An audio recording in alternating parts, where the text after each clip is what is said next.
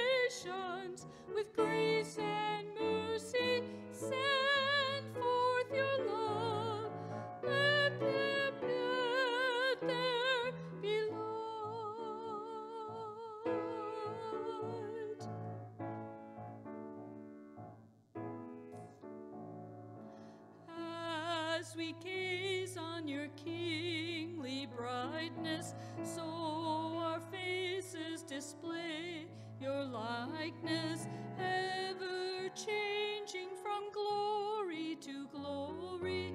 Mirrored here, may our lives tell the story. Shine on me, shine on me. Shine, Jesus, shine, fill this land with the Father's glory. Blaze, Spirit, blaze, set our hearts on fire. Flow, river, flow, flood the nations with grace and mercy. Send forth your word, Lord, and let there be light. And now our call to worship. Come, Lord God, and be with us in these moments. Too often our cares and our worries distract us from you. Come, Lord God, and speak words of comfort to your troubled people. Help us hear you, Lord God, in the quietness of these moments. And please join me in our opening prayer. Creator God, in the beginning your word subdued the chaos, and in the fullness of time you sent Jesus, your Son, to rebuke the forces of evil and to make all things new. By that same power, we ask that you transform our fear into faith, that we may have courage to follow in the way of your kingdom, through the same Jesus Christ our Lord. Amen. Story for all ages. Stregonona. Last week, if you remember, Pastor Deborah talked about the yeast in her bread making and how it bubbled and gurgled and kept going everywhere. And no matter how hard she tried, she just couldn't stop it. Well, I related this to God and God's love for all of us and how, it just keeps bubbling and growing and we can't stop it. It's there for us. In today's story of Stregonona, Big Anthony has trouble stopping the magic pot of hers. In it, pasta just goes everywhere. And so kind of like God's love is just everywhere, we can't stop it. I hope you enjoy this story. And at the end, just like Pastor Gary's going to be talking about, will it hurt? We'll see if it hurts Big Anthony in the end. Stregonona, an original tale written and illustrated by one of my favorite authors and illustrators, Tommy DePaula. Isn't that just beautiful? I just love his artwork. There she is, Stregonona. In the town in Italy a long time ago, there lived an old lady who everyone called Stregonona, which meant Grandma Witch. Although the people in the town talked about her in whispers, they all went to see her if they had troubles, even the priests and the sisters of the convent, because Stregonona had a magic touch. She could cure a headache with oil, water, and a hairpin. She could spread special potions. She made up these special potions for girls who wanted a husband. And she was very good at getting rid of warts. But Stregonona was getting old and needed some help to keep her little house and garden. So she put up a sign in the town square. Big Anthony, who really doesn't pay attention, went to see her. "Anthony," said Stregonona, "you must sweep the house and wash the dishes. You must weed the garden and pick the vegetables. You must feed the goat and milk her. And you must fetch some water. For this I will give you 3 coins and a place to sleep and food to eat." "Oh, gracias," said Big Anthony. "The one thing you must never do, though," she said, "is to touch the pasta pot. It is very valuable, and I don't let anyone touch it." "Oh, si." "Yes," said Big Anthony. And so the days went by, and Big Anthony did the work, and Stregonona met with people who came to see her for headaches and husbands and warts. Big Anthony had a nice bed to sleep in, next to the goat shed, and he had food to eat. One evening when Big Anthony was milking the goat, he heard Stregonona singing. Peeking in the window, he saw Stregonona standing over the pasta pot. She sang, "Bubble, bubble, pasta pot, boil me up some pasta nice and hot. I'm hungry and it's time to sup. Boil enough pasta to fill me up." The pasta pot began to bubble and boil, and suddenly there was steaming hot pasta. Then she sang, "Enough, enough pasta pot. I have pasta nice and hot. So simmer down my pasta, my pot of clay, until I'm hungry another day." How wonderful, thought Big Anthony. That's a magic pot for sure. And Stregonona called Big Anthony in for supper.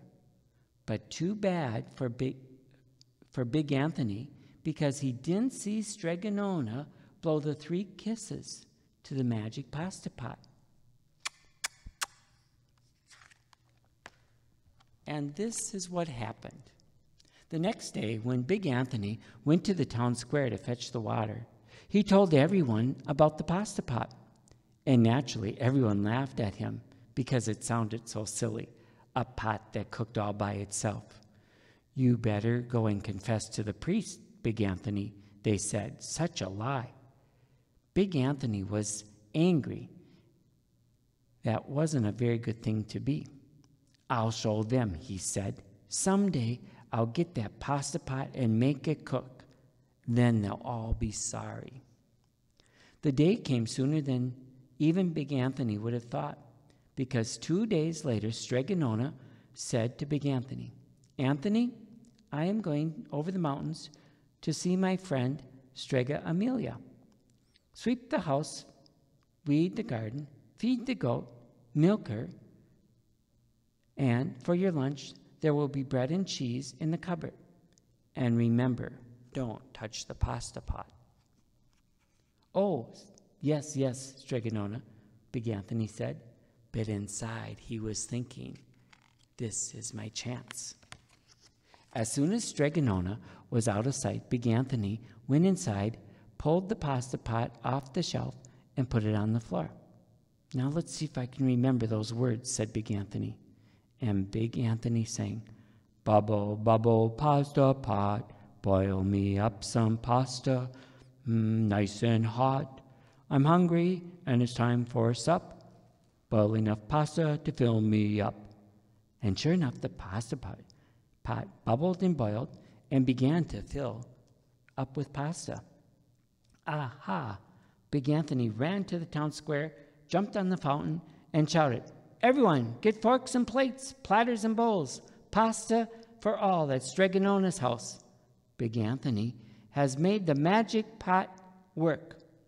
Of course, everyone laughed, but ran home to get their forks and plates and platters and bowls. And sure enough, when they got to Stregonona, the pot was so full, it was beginning to overflow. Big Anthony was a hero. He scooped up the pasta and filled the plates and platters and bowls. There was more than enough for all the townspeople, including the priests and the sisters of the convent.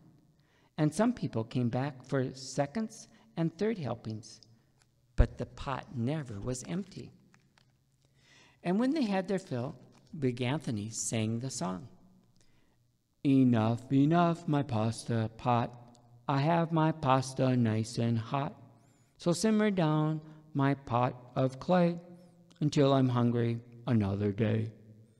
But alas, he did not throw the 3 kisses. He went outside. To the applause of the crowd, Big Anthony took his bow. He was so busy listening to compliments from everyone that he didn't notice the pasta pot was still bubbling and boiling until a sister from the convent said, Big Anthony, look, The pasta was pouring out of the pot all over the floor of Striganona's house and was coming out the door. Big Anthony rushed in and shouted at the pot those magic words once again. He took the pot off the floor, but the pasta kept on pouring from it. Big Anthony grabbed the cover and put it on the pot and sat on it. But the pasta raised the cover and Big Anthony as well, and spilled on the floor of Striganona's house. "Stop! Stop!" yelled Big Anthony. But the pasta did not stop, and if someone hadn't grabbed poor Big Anthony, the pasta would have covered him up.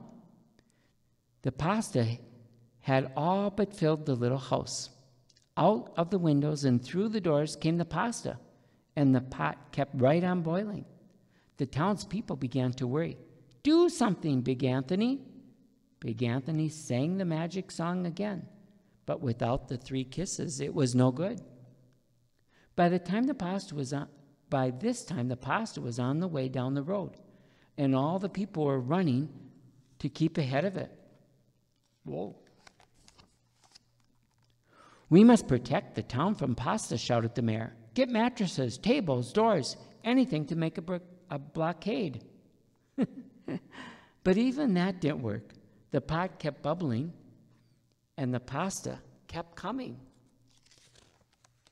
"We are lost," said the people of the town, and the priest and the sisters of the convent began praying. "The pasta will cover the town," they cried. And it certainly would have if it hadn't been for Striganona, who had just returned from her visit. She didn't need to look twice to know what was happening. She sang the magic song and did, the 3 kisses. The pasta pot stopped sputtering, and the pasta came to a halt. "Oh, gracias, thank you, Striganona," the people cried. But then they turned to poor Big Anthony. "String him up," said the crowd. Now, said Striganona, "the punishment must fit the crime." And she took a fork from the lady standing nearby and held it to Big Anthony. "All right, Anthony, you wanted pasta from my magic pot," she said. "And I want to sleep in my little bed tonight. So start eating."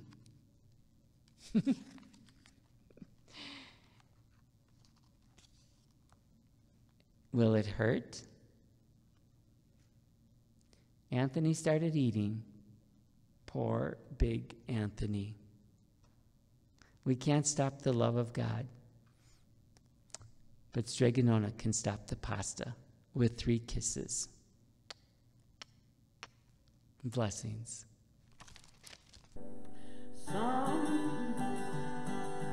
Somewhere morning. Hang on. I'll just. Okay.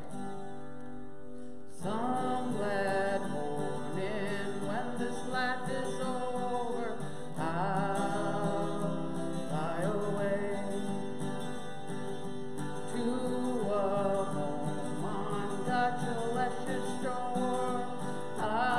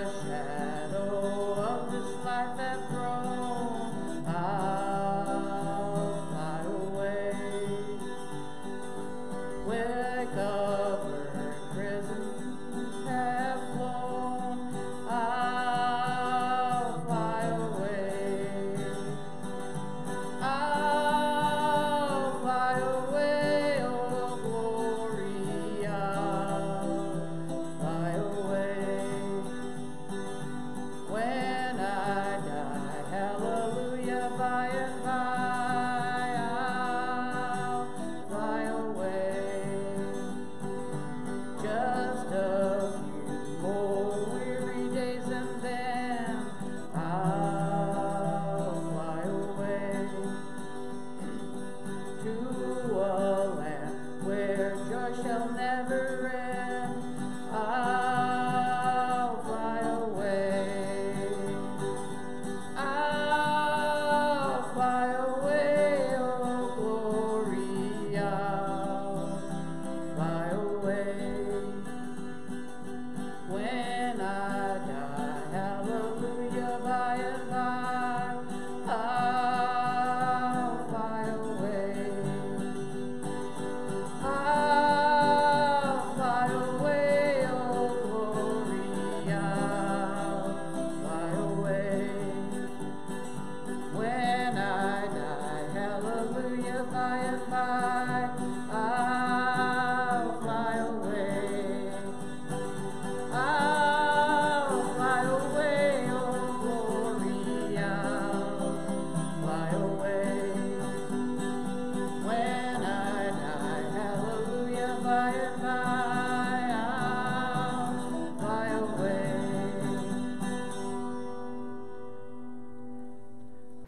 During this summer, we've been spending some weeks looking at strange and wonderful Bible passages. Our Bible lesson for today is a difficult one, a hard one to hear, a hard one to want to observe. It's from the Gospel of Luke, chapter 14, beginning with verse 25. Hear these words as I read them to you. Now large crowds were traveling with him, and he turned and said to them, "Whoever comes to me and does not hate father and mother, wife and children, brothers and sisters, yes, and even life itself, cannot be my disciple. Whoever does not carry the cross and follow me cannot be my disciple. For which of you, intending to build a tower, does not first sit down and estimate the cost, to see whether he has enough to complete it?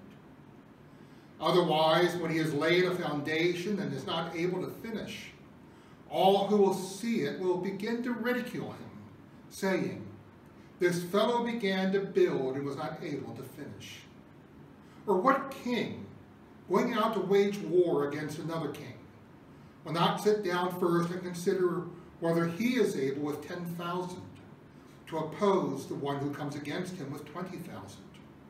If he cannot, then, while the other is still far away, he sends a delegation and asks for the terms of peace. So, therefore, none of you can become my disciple if you do not give up all your possessions." Here ends the reading from God's holy word. Would you pray with me, please?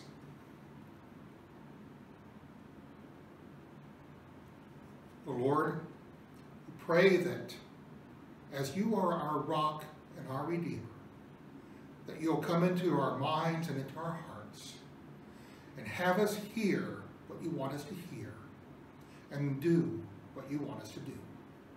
Amen. Well, Jesus, no 21st century Christian in his or her right mind is going to hear your words this week and jump for joy. Let me start out by asking you folks a few questions. First, let's say that your little boy or girl comes running up to you with a cut on their knee, a nice bleeding owie.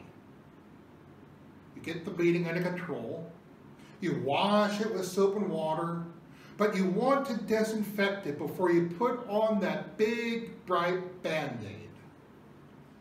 You get out the bottle of disinfectant, and your little boy or girl, still snuffling up tears, asks, "Will it hurt?" What do you tell them? Do you lie and tell them no, only to have them scream in shock and betrayal when it does sting? Do you tell them the truth and say yes, risking that they'll pull away and run off in order to avoid the pain?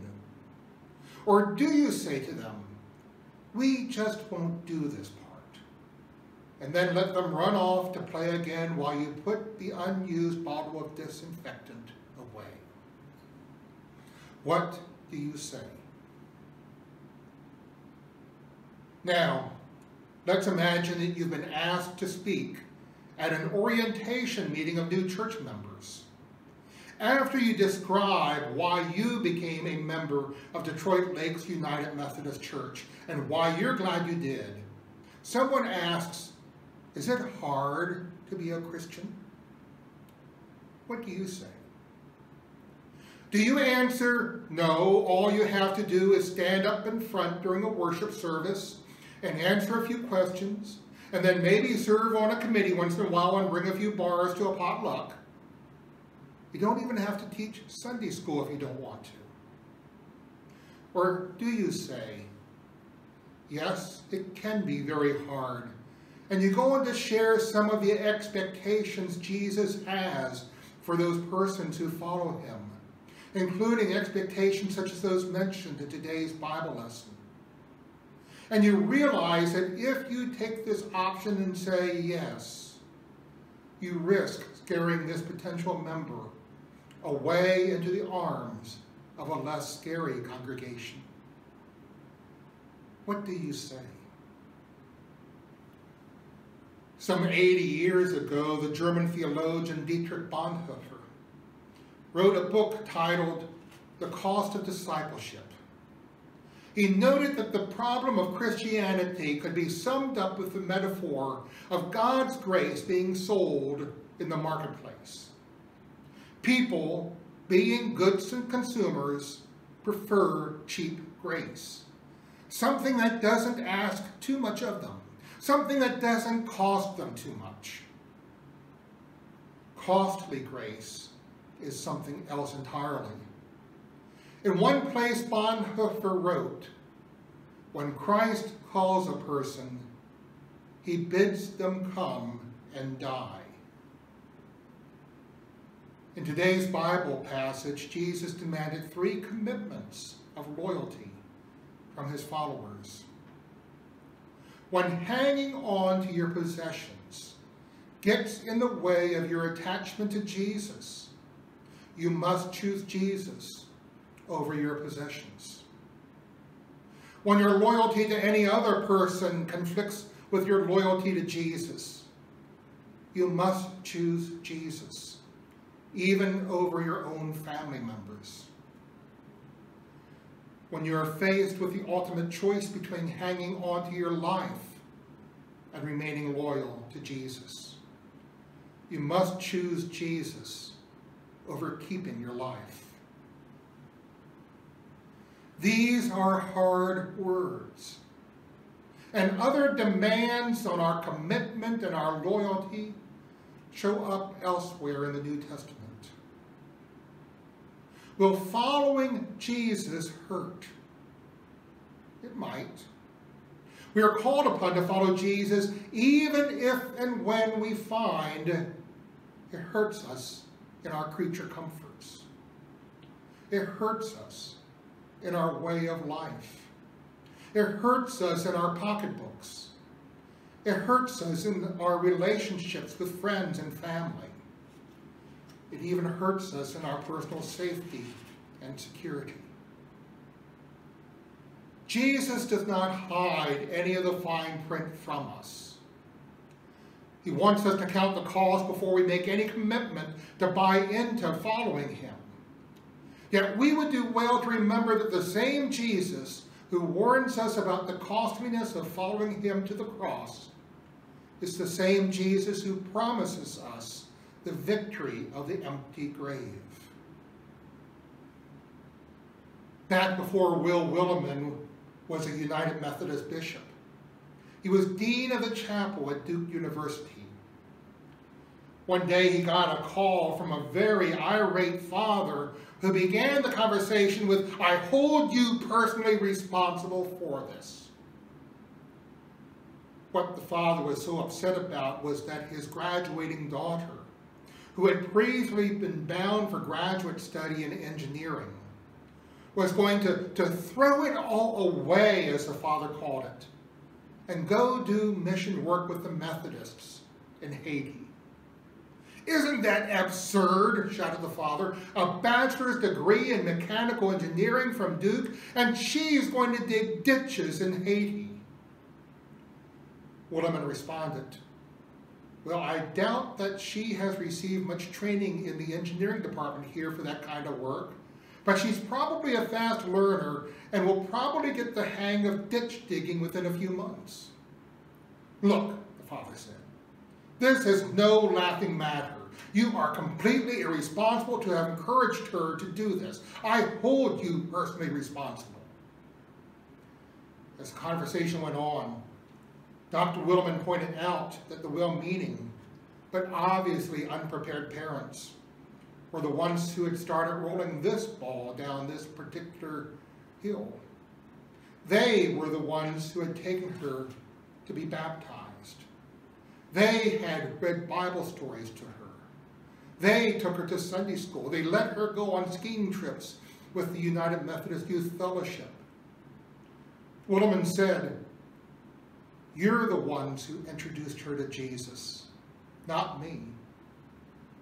And the father said, but all we ever wanted her to be was a Methodist. Let us pray. Gracious Lord Jesus, be with us as we read and understand the fine print about what it will cost us to follow you. Help us to understand that we might well get hurt because we follow you. We ask that you be with us and help us through the hurt when that happens. Most of all, help us to be faithful in following you. Amen.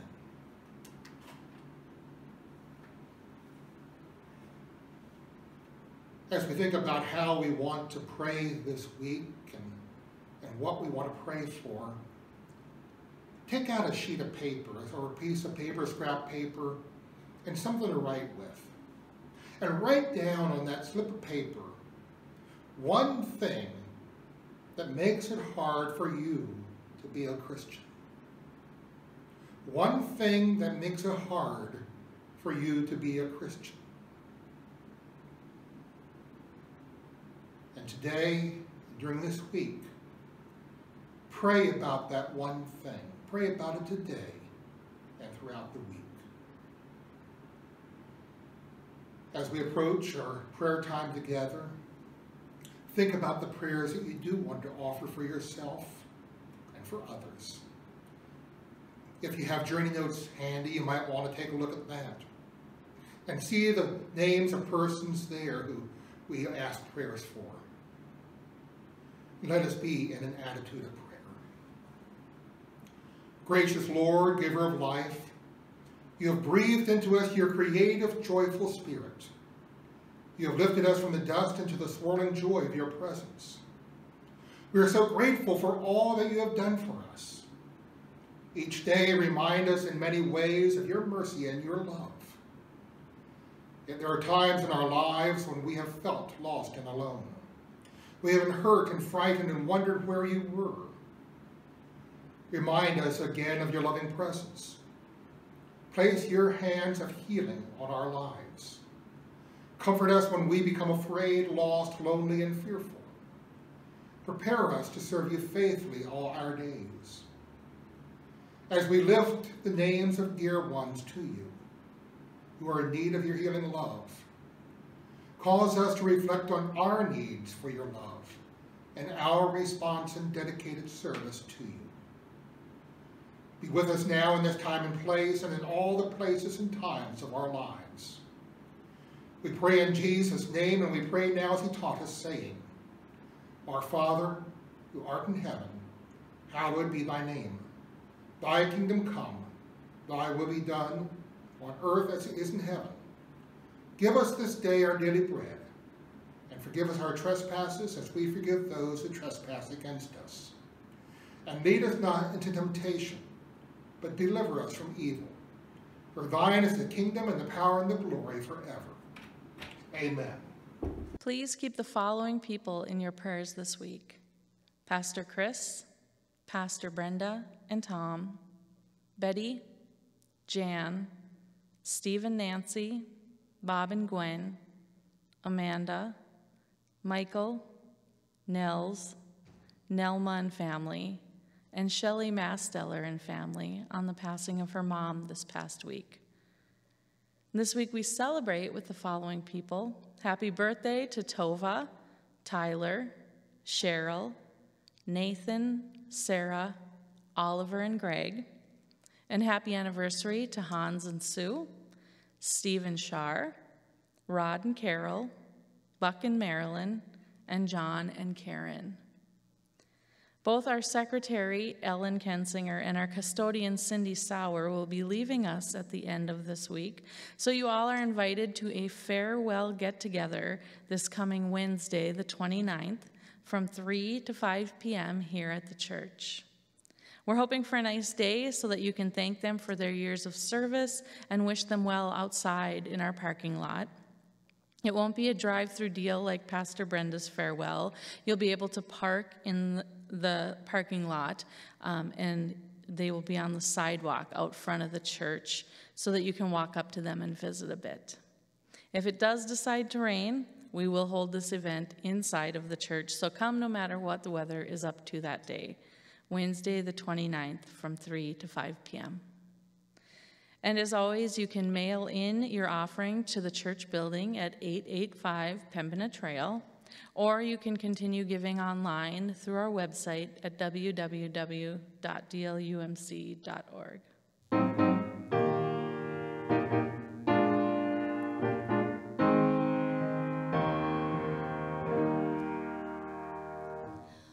Lord, listen to your children praying.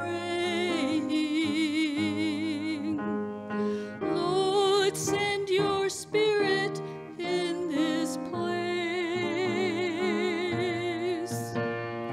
Lord, listen to your children praying. Send us love, send us power, send us grace. Lord, listen to your children praying. Lord, send your spirit in this place. Lord, listen to your children praying. Send us love, send us power, send us grace.